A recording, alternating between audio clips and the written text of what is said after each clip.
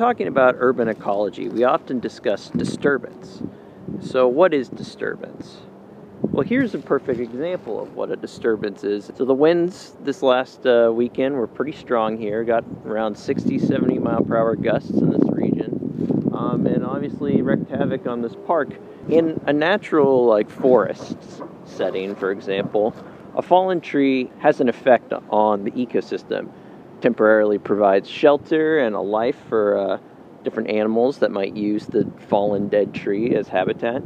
When it burns, it puts a huge dump of resources in terms of like nutrients into the soil, which then become the basis from which other plants start to move in and pioneer the new burned locations. So this is, in a natural setting, your example of a disturbance, and they happen ever so often. But with humans, disturbance is a much more frequent aspect.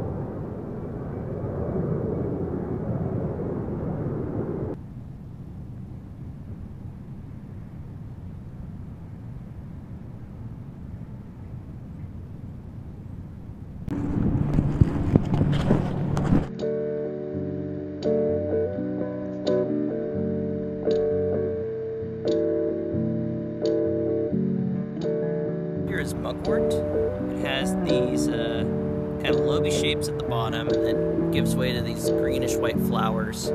It's from Eurasia. It takes up metals pretty well, and this whole field is mugwort.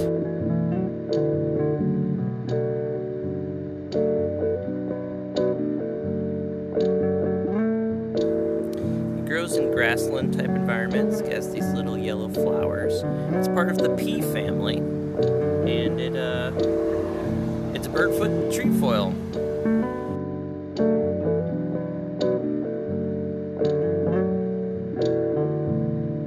Red clover, and here is crown vetch.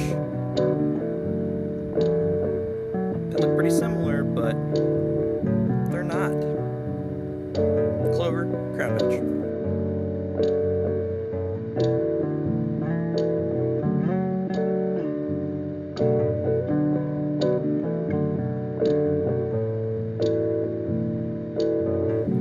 Purple-stemmed aster,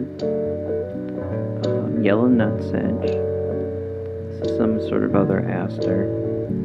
Chicory, curly dock,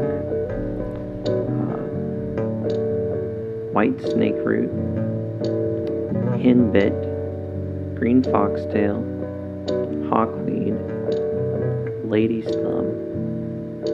And that's it.